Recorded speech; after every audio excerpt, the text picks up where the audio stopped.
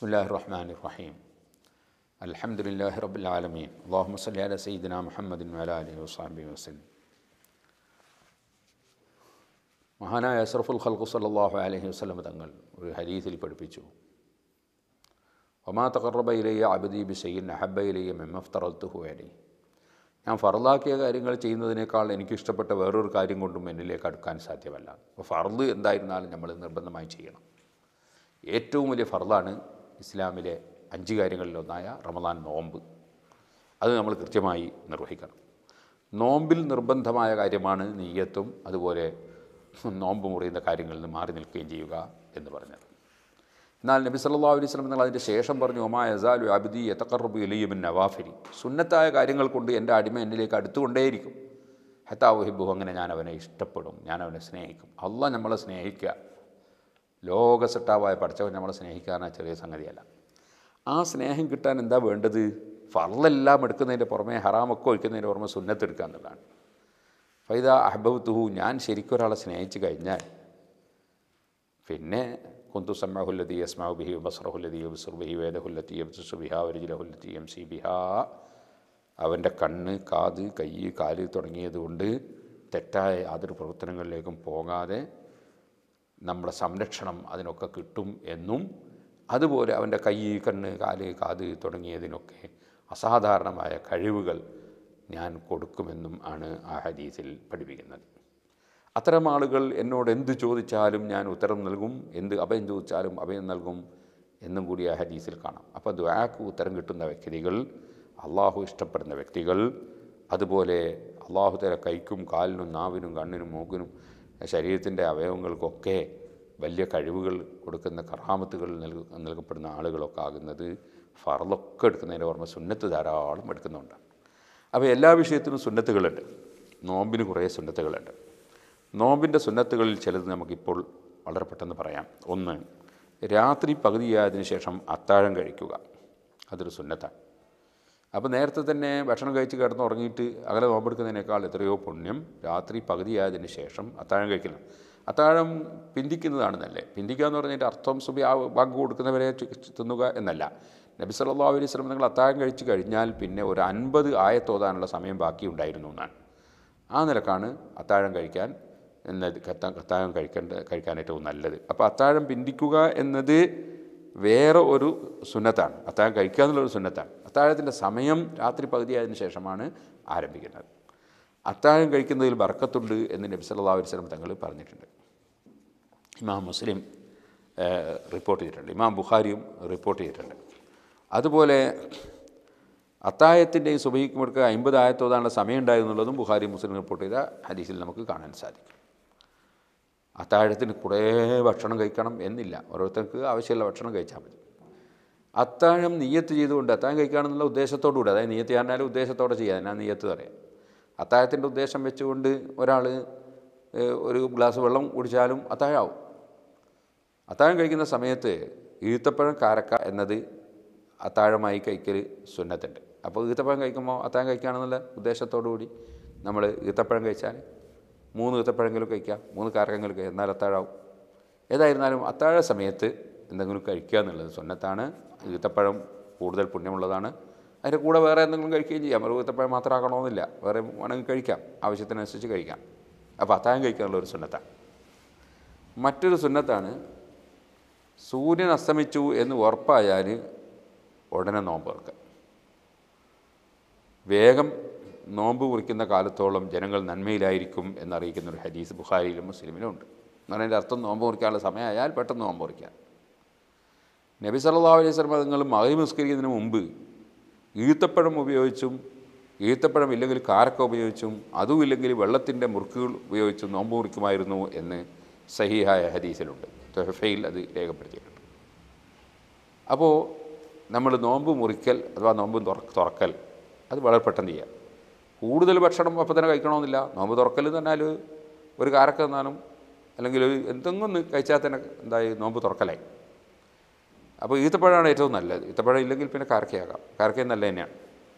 അത് രണ്ടും ഇല്ലെങ്കിൽ പിന്നെ നല്ലത് വെള്ളമാണ്. വെള്ളം കുടിക്കുമ്പോൾ പിന്നെ സംസം വെള്ളം കിട്ടുമെങ്കിൽ ഏറ്റവും പുണ്യമാണ്. അത് കഴിഞ്ഞതിന് ശേഷം പിന്നെ എന്തെങ്കിലും മധുരമുള്ള സാധനം, പ്രത്യേകിച്ച് വേവിക്കാത്ത മധുരമുള്ള സാധനം, അത് നല്ലതാണ്. ഈത്തപ്പഴം കാരക്കൊക്കെ കഴിക്കുമ്പോൾ 1, 3, 5, 7 ഇങ്ങനെ ഒറ്റയായിട്ട് കഴിക്കൽ പ്രത്യേകം സുന്നത്തുണ്ട്. വേവിക്കാത്ത മധുരമുള്ള സാധനങ്ങൾ മുന്തിരി, പാല്, തേന്, അതൊക്കെ ഉത്തമമാണ്. അതൊക്കെ ഇതിൻ്റെ ശേഷമാണ്. അതായത് നമുക്ക് ഈത്തപ്പഴം കിട്ടുമെങ്കിൽ ഏറ്റവും നല്ല ഈത്തപ്പഴം, അതില്ലെങ്കിൽ കാരക്ക, അതില്ലെങ്കിൽ പിന്നെ വെള്ളം, അതില്ലെങ്കിലാണ് പിന്നെ ബാക്കിയുള്ള സാധനം. ഈ നോമ്പ് മുറിക്കുന്നതിനെ സംബന്ധിച്ച് വിദേശ രാജ്യങ്ങളിലേക്ക് യാത്ര ചെയ്യുന്നവരോട് പ്രത്യേകിച്ച് പറയാനുണ്ട്. ഞാൻ എൻ്റെ അനുഭവത്തിൽ കണ്ടൊരു കാര്യം, വളരെ അധ്വാനിച്ച് നോമ്പെടുത്ത പലരും നോമ്പ് മുറിക്കുന്ന സമയം ശ്രദ്ധിക്കാതെ പ്ലെയിനിൽ നിന്ന് നോമ്പ് മുറിച്ചിട്ട് നോമ്പ് നഷ്ടപ്പെട്ടു പോയി. അങ്ങനെ നമ്മൾ ഉദാഹരണത്തിന് മഗ്‌രിബിന് മുമ്പായിട്ട് എയർപോർട്ടിൽ നിന്ന് കോഴിക്കോട് നിന്നോ കൊച്ചിയിൽ നിന്നോ മറ്റോ കയറിയാൽ നമ്മൾ കുറേ അങ്ങോട്ടെത്തുമ്പോഴേക്ക് നമ്മളെത്തിയ സ്ഥലത്ത് സൂര്യൻ അസ്തമിച്ചിട്ടുണ്ടാവില്ല. സൂര്യനെ ശരിക്കും നമുക്ക് പ്ലെയിനിൽ നിന്ന് കാണാൻ തന്നെ സാധിക്കും. അതേസമയത്ത് വാച്ച് നോക്കിയാലോ നമ്മളെ നാട്ടിലെ മഗ്‌രിബിൻ്റെ സമയമായിട്ടുണ്ടാവും. അത് നമ്മളെ നാട്ടിലെ മഗ്‌രിബിൻ്റെ സമയമാണ്, പ്ലെയിനെത്തിയ സ്ഥലത്തുള്ള മഗ്‌രിബിൻ്റെ സമയമല്ല. അപ്പോൾ ചിലർ വാച്ച് നോക്കിയിട്ട് നോമ്പ് മുറിക്കും. അപ്പോൾ അവിടെ നോമ്പ് കാത്തിലായി. അതുകൊണ്ട് വളരെയേറെ ശ്രദ്ധിക്കണം. പ്ലെയിനിൽ യാത്ര ചെയ്യുന്നവരൊക്കെ അങ്ങനത്തെ സമയത്ത് യാത്ര ചെയ്യുമ്പോൾ സൂര്യൻ അസ്തമിക്കുന്നതിന് ശരിക്കും നമുക്ക് പ്ലെയിനിൽ നിന്ന് കാണാൻ സാധിക്കും. അത് ഉറപ്പ് വരുത്തിയതിന് ശേഷം മാത്രമേ നോമ്പ് മുറിക്കാവൂ എന്ന് പ്രത്യേകിച്ച് ഓർമ്മിക്കുക. ഇതേപോലെ തന്നെ അത്താഴം കഴിക്കുന്ന സ്ഥലത്തും പറയാനുണ്ട്. ഞാൻ പലപ്പോഴും അനുഭവിച്ചിട്ടുണ്ട്. വിദേശത്തുനിന്ന് നമ്മൾ സുബഹിൻ്റെ കുറച്ച് മുമ്പേ പ്ലെയിനിൽ കയറിയാൽ നമ്മളെ നാട്ടിലേക്ക് അടുത്തുകൊണ്ടിരിക്കുമ്പോൾ നമ്മൾ ഇപ്പോൾ ദുബായിലാണെങ്കിൽ ദുബായിലെ സമയം ആകേണ്ടി വരില്ല. നമ്മൾ എത്തിയ സ്ഥലത്ത് അത്താഴത്തിൻ്റെ സമയം തീരാൻ, അതായത് സുബഹിയാകാൻ. അപ്പോൾ നമ്മളെന്ത് വേണം, നമ്മൾ സമയത്തിൻ്റെ ഡിഫറൻസൊക്കെ മനസ്സിലാക്കിയിട്ട് നമ്മൾ പ്ലെയിനിൽ കുറേ ഇങ്ങോട്ടേക്ക് ഓടുമ്പോൾ ഇങ്ങോട്ട് ഓടുന്നതിനനുസരിച്ച് നമ്മൾ സുബഹിക്കുള്ള കൂടുതൽ അടുക്കുന്നുണ്ട് എന്ന് മനസ്സിലാക്കണം. അപ്പോൾ നമ്മൾ ദുബൈയിലെ സമയത്തിന് അത്താഴം കഴിക്കാമെന്ന് വിചാരിക്കരുത്. അങ്ങനെ ആകുമ്പോൾ ചിലപ്പോൾ ഇവിടെ സുബഹിയായിട്ടുണ്ടാവും, നമ്മൾ എത്തിയ സ്ഥലത്ത് സുബഹിയായിട്ടുണ്ടാവും. അപ്പോൾ പകലായി പോകും ഭക്ഷണം കഴിക്കൽ. അതും ശ്രദ്ധിക്കണം. അങ്ങോട്ട് പോകുമ്പോൾ നമ്മൾ പ്ലെയിനിൽ അങ്ങോട്ട് പോകുമ്പോൾ മുന്നോട്ട് തിരിഞ്ഞിരുന്നാൽ ഇടത് ഭാഗത്തുള്ള ജനലിലൂടെ നോക്കിയാൽ അങ്ങോട്ട് പോകുമ്പോൾ സൂര്യനെ കാണാൻ കഴിയും, അസ്തമിക്കുന്നത് കാണാൻ കഴിയും. ഇങ്ങോട്ട് വരുമ്പോൾ അതേപോലെ തന്നെ നോക്കിയാൽ ഇടത് ഭാഗത്തേക്ക് തിരിഞ്ഞ് നോക്കിയാൽ സൂര്യൻ്റെ ഫജ്ർ സാദിക്ക് വെളിവാകുന്നത്. ഫജ്ർ സാദിക്ക് വെളി സൂര്യനെ കാണൂല, ചെറിയ ഒരു വെളുപ്പ് ഇങ്ങനെ പൊട്ടി വരുന്നത് കാണാം ചക്രവാളത്തിൽ. അതാണ് ഫജ്ർ സാദിക്ക് വെളിവാകുന്നത്. അത് പിന്നെ വെളുപ്പ് ഇങ്ങനെ വന്ന് ഇങ്ങനെ ഒട്ടാകെ വെളിച്ചാകുക ചെയ്യുക. അതാ ഫജ്ർ സാദിക്ക് വെളി. അതാണ് സുബഹി എന്ന സമയം. അതിൻ്റെ മുമ്പേ നമ്മൾ അത്താഴമൊക്കെ കഴിഞ്ഞു പോകണം. ഇത് രണ്ടും യാത്രക്കാർ പ്രത്യേകം ശ്രദ്ധിക്കണം എന്ന് ഓർമ്മപ്പെടുത്തുകയാണ്. ഇനി മറ്റൊരു കാര്യം, നിർബന്ധ കുളിക്കാനുള്ളവർ സുബഹിക്ക് മുമ്പ് തന്നെ കുളിക്കൽ പ്രത്യേകം സുന്നത്തുണ്ട്. സുബഹിക്ക് ശേഷം കുളിച്ചാൽ കുഴപ്പമില്ലാന്ന് നമ്മൾ നിയ്യത്തിനെ പറ്റി പറയുമ്പോൾ പറഞ്ഞിട്ടുണ്ട്. സുബഹിക്ക് മുമ്പ് തന്നെ കുളിക്കലാണ് ഏറ്റവും നല്ലത്. അത് പ്രത്യേകം സുന്നത്തുണ്ട്. മൊത്തം തന്നെ കുളിക്കൽ പകൽ ഒഴിവാക്കുന്നതാണ് ഏറ്റവും നല്ലത്, രാത്രിയാക്കുക. അഞ്ചാമത്തെ ഒരു സുന്നത്ത്, അത്താഴത്തിൻ്റെ സമയത്ത് സുഗന്ധം പൂശൽ സുന്നത്ത്. അത്രയൊക്കെ പറ്റുക, കാരണം നമുക്ക് പകലായാൽ പിന്നെ അത്ര പറ്റാൻ കഴിയില്ല. അപ്പോൾ അത്താഴ സമയത്ത് സുഗന്ധം പൂശുക, അത് സുന്നത്തിന്. ആറാമത്തത് പകലിൽ സുഗന്ധവും സുറുമയും ഒഴിവാക്കുക, അതും സുന്നത്താണ്. മറ്റൊരു കാര്യം ഗൗരവമേറിയതാണ്, ഇന്നലെ ഞാൻ പറഞ്ഞിട്ടുണ്ട്. ഗീബത്ത്, കളവ്, നമീമത്ത്, അനാവശ്യ സംസാരം തുടങ്ങിയ എല്ലാ തെറ്റുകളിൽ നിന്നും നാവിനെ പ്രത്യേകം സൂക്ഷിക്കുക. അതെപ്പോഴും സൂക്ഷിക്കേണ്ടത് തന്നെയാണ്. പക്ഷേ റമദാനിൽ പ്രത്യേകം സൂക്ഷിക്കണം, കാരണം നമ്മൾ നോമ്പും കൂടി പോയി പോകും. നബി സല്ലല്ലാഹു അലൈഹി വസല്ലം പറഞ്ഞല്ലോ, മല്ലം യദ ഖൗല സൂരി വലമല ബിഹി ഫലൈസ ലില്ലാഹി ഹാജത്തുൻ അൻ യദ തഅമഹു വശറാബഹു കമാ ഖാല നബി സല്ലല്ലാഹു അലൈഹി വസല്ലം. ഒരാൾ തെറ്റായ സംസാരമൊന്നും ഒഴിവാക്കുന്നില്ലെങ്കിൽ അയാൾ ഭക്ഷണവും വെള്ളമൊന്നും കഴിക്കാതെ ഇങ്ങനെ കഴിയുന്നതുകൊണ്ട് അള്ളാഹ്ക്ക് ഒരു ആവശ്യമില്ലാന്നാണ്. അങ്ങനെ അവൻ്റെ നോമ്പുകൊണ്ട് ഒരു ഫലവും അവന് ലഭിക്കില്ല എന്നാണ് പറഞ്ഞതിൻ്റെ അർത്ഥം. അപ്പോൾ അത് പ്രത്യേകം ശ്രദ്ധിക്കേണ്ടതാണ്. ആരെങ്കിലും നമ്മളിങ്ങോട്ടെന്ന് പറഞ്ഞാൽ പകരം തിരിച്ച് പറയാതിരിക്കാം. അത് നമ്മൾ അയാളോട് ഞാൻ നോമ്പുകാരനാണെന്ന് നമ്മളെ മനസ്സിൽ ഒരു അഹംഭാവമോ റിയാവോ രോഗമാന്യമോ തോന്നൂലെങ്കിൽ പറയുക തന്നെ ചെയ്യാം. അല്ലെ നമ്മൾ മനസ്സുകൊണ്ട് പറയാം, നാവ് കൊണ്ട് തന്നെയും പറയാം, നമുക്ക് ദുരുദ്ദേശമൊന്നുമില്ലെങ്കിൽ. മറ്റൊന്ന്, എല്ലാ ശരീരത്തിൻ്റെ ഇച്ഛകളും തെറ്റാണെന്ന് സംശയിക്കുന്ന കാര്യങ്ങൾ ഒഴിവാക്കിക്കളയാം. തെറ്റല്ല, തെറ്റാണെന്ന് സംശയിക്കുന്ന കാര്യം വരെ ഒഴിവാക്കിക്കളയാം. അപ്പോൾ അത് റമദാനിലായതുകൊണ്ട് പ്രത്യേകം ഒഴിവാക്കുക. മറ്റൊന്ന്, ഖുർആൻ ധാരാളം പാരായണം ചെയ്യുക, ധാരാളം ധർമ്മം കൊടുക്കുക, ധാരാളം ഇത്തിക്കാഫിരിക്കുക, മറ്റ് നല്ല കാര്യങ്ങളൊക്കെ വർദ്ധിപ്പിക്കുക. അവസാനത്തെ 10 ആയാൽ ഇതൊക്കെ വളരെ ഗൗരവത്തിൽ കണക്കിലെടുക്കേണ്ടതാണ്. നബി സല്ലല്ലാഹു അലൈഹി വസല്ലം നിങ്ങൾ ശദ്ദ മീസറഹു എന്നാണ് ഹദീസിലുള്ളത്. അരയും തലയും മുറുക്കി ഇറങ്ങുമെന്നാണ് അതിൽ നമ്മളെ സാധാരണ ഭാഷയിൽ പറഞ്ഞാൽ. എന്തിനു വേണ്ടി? അവസാനത്തെ 10 ഇബാദത്തെടുക്കാൻ വേണ്ടി. അപ്പോൾ അവസാനത്തെ 10 മുഴുവനും ഇത്തിക്കാഫിരിക്കലും ഇബാദത്തെടുക്കലൊക്കെ ഉണ്ട്. അതുകൊണ്ട് നമ്മൾ അവസാനത്തെ 10 ആകുമ്പോൾ നമ്മൾ തീരെ ബേക്കോട്ട് പോകുന്നൊരു സ്വഭാവം ഉണ്ടല്ലോ, അത് തീരെ പാടില്ലാത്ത. രാവിലെ മുതൽക്ക് കച്ചവടം തുടങ്ങിയ ഒരാൾ ജനങ്ങളൊക്കെ ജോലിയൊക്കെ കഴിഞ്ഞിട്ട് 4 മണിക്ക് പീടികയിൽ വരുമ്പോൾ പീടിക അങ്ങ് പൂട്ടിക്കളിയാന്ന് പറഞ്ഞാൽ അദ്ദേഹത്തെ കാണുമ്പോൾ വിഡ്ഢി വേറെ ആരാ? അതുപോലെയാണ് ഈ അവസാനത്തെ 10 പരിഗണിക്കാതെ ആദ്യത്തെ 10 കുറേ ഖുർആനല്ലോ ദിക്റൽ ചൊല്ലി നല്ല എല്ലാം ചെയ്ത് അവസാനത്തെ 10 ആകുമ്പോഴേക്ക് പിന്നെ എല്ലാം മാറ്റി വെച്ച് ഞാനിപ്പോൾ പറയാൻ വിഡ്ഢിത്തം പോലത്താണ് പരിപാടിയാണ്. ആളില്ലാത്ത സമയത്ത് വീഡിയോ തുറന്ന് വെച്ചിട്ട് ഒറ്റ ആളുകൾ വരുമ്പോൾ തുറന്ന് വെച്ച് നന്നായിട്ട് ആൾ വരുന്ന സമയത്ത് വീഡിയോ അടച്ചാളിഞ്ഞു എന്ന് പറയുന്ന മാതിരിയാണ്. അങ്ങനെ ആയിപ്പോരുത്. മറ്റൊരു കാര്യമാണ് നോമ്പുള്ളവനെ നോമ്പ് തുറപ്പിക്കുക.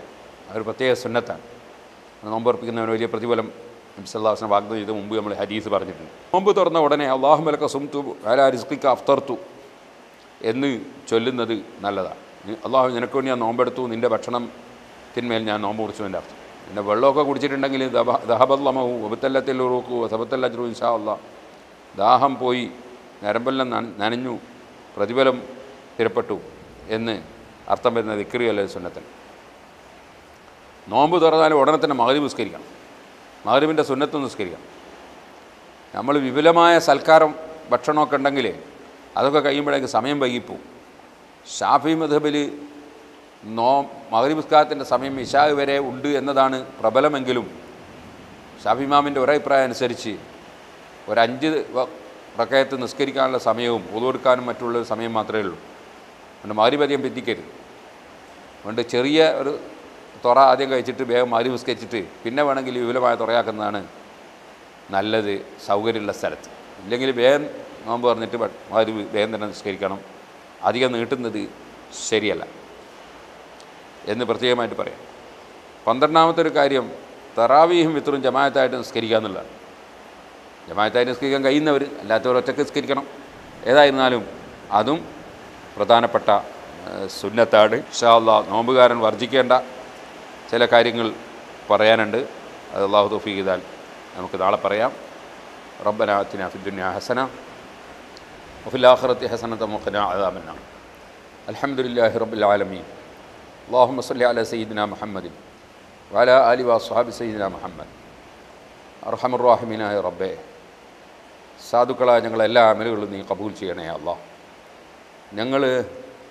ഞങ്ങളുടെ ഓർഗനൈസർമാർ ഇരുന്ന് പരിശുദ്ധ ഖുർആനിൽ നിന്ന് ഒരു ഖത്മ് ഓതി തീർത്ത് നിന്നിലേക്ക് ഞങ്ങൾ കൈ ഉയർത്തിയിട്ടുണ്ട്. നീ അത് സ്വീകരിക്കണേ അല്ലാഹ്. അല്ലാഹുവേ, ഞങ്ങളെ സ്ഥാപനത്തെ ഇന്നേ വരെ സഹായിച്ചവർ, സഹായം കൊടുത്തേച്ചവർ പലരും രോഗത്തിലുണ്ട് അല്ലാഹ്.